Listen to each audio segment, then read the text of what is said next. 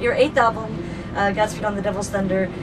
For someone who, if someone hasn't heard it, how would you explain it to someone who hasn't heard the album?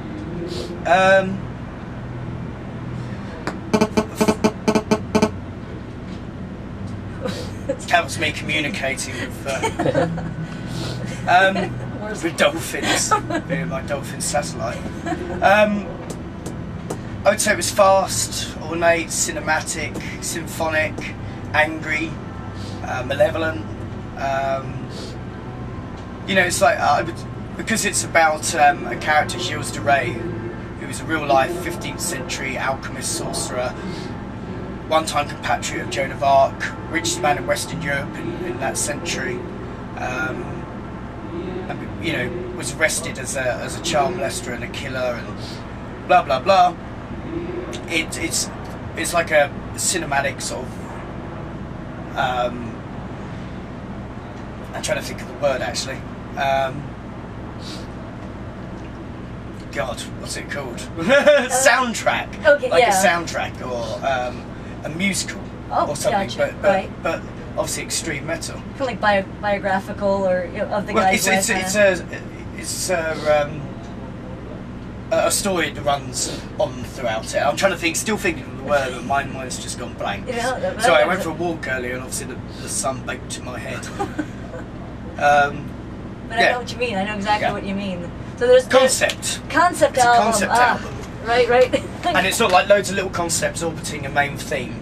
It's, you know, a concurrent story throughout. Oh, that's and you get, it's kind of punctuated by narration as well, which were taken from the proper trial transcripts. So, you know, to get a feel of this character as well. Wow. What made you guys decide to choose him, you know, as opposed to someone else? I mean, was there anything that, like, you know, that...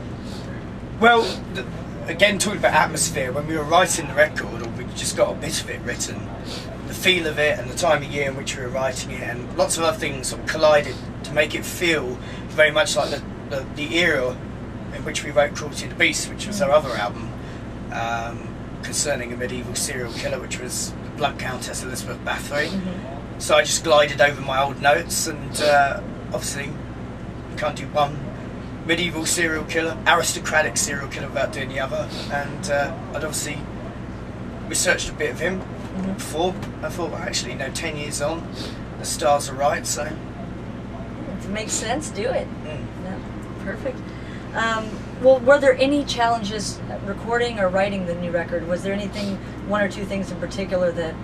Well, it's always challenging getting it, trying to make sure that all the songs work independently of one another, and not also as a concept, but also, you know, so you can take every one of them out of concept. So you could have a single, you could have and people enjoy them regardless of what it's about. But together, it just works even better. Mm-hmm. So obviously, hopefully we achieved that. That was the main objective. But this time it was a lot easier. We'd already planned to go in with Andy Sneap and have a studio A and B and do all the sort of musical stuff that you don't want to hear about. And so in that respect, it was quicker. Well, now, as far as your fans, I mean, you definitely have a lot of very loyal fans that have been with you guys for, you know, probably since the beginning or pretty close to it. Mm-hmm. What would you know, of all your memories, what would you say is one of the craziest things a fan has done to try to get your attention or one of the guys' attention in the band? Well, it wasn't exactly their fault, but there's in Italy. No, it was Greece. We'd been followed by two fans, chased in a bus. They were on like a moped, you know, and as they turned the corner, they went slap bang into another car and over the bonnet. Not really, you know. I mean, it was Greece. There were cobbles and stuff, so, but they certainly hurt themselves. Oh my goodness. Well, that's very like old school, like, you know, pop band kind of stuff for somebody to chase somebody in a... Yeah. Someone chased us out of a restaurant. Well, we didn't. It was like a big congregation, and we knew it was day off. We really weren't feeling in the mood for 50-odd fans.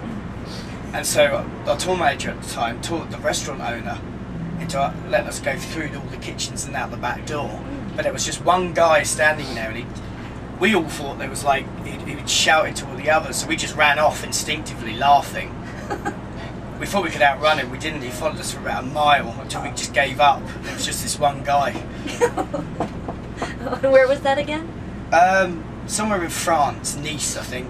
Oh yeah. Yeah. Oh man. Well, are there any bands that are currently out and about now that you've taken a particular liking to, or you're really into their music and you're really enjoying listening to? Well, I'm enjoying listening to both Septic Flesh and Satyricon because I get to see them free every night. Yeah. And we wanted them to be on the tour. Mm-hmm. I'm quite looking forward to the new Gorgoroth record. We've just come off tour with them. So when you get to tour with people, you get to know their stuff quite intimately because you hear it every bloody night. Mm-hmm. Same with Moonspell, Rotting Christ, Craft. Yeah, and as always, looking for the new Bad Religion album and Merciful Fate records. The usual. They keep coming around. Yeah, very nice. Well, what's up next for you guys after this tour is over with? I think we've got a couple of weeks off, and then we're fulfilling the second leg of the tour that we started before Christmas, which is like 3 weeks.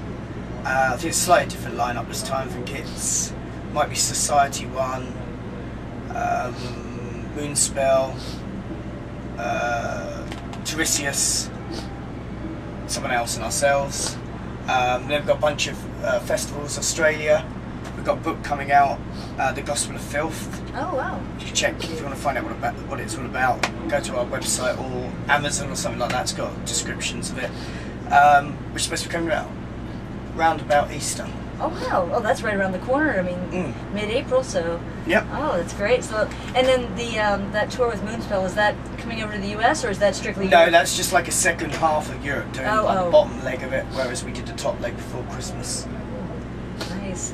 So that's good. So yeah, just a lot of touring with the new album. Mm-hmm. So, but everybody, the response, it sounds like it's been really good. Yeah, no, it's been great. Oh, that's good. Well, I can't thank you enough for taking the time to sit with us and chat and.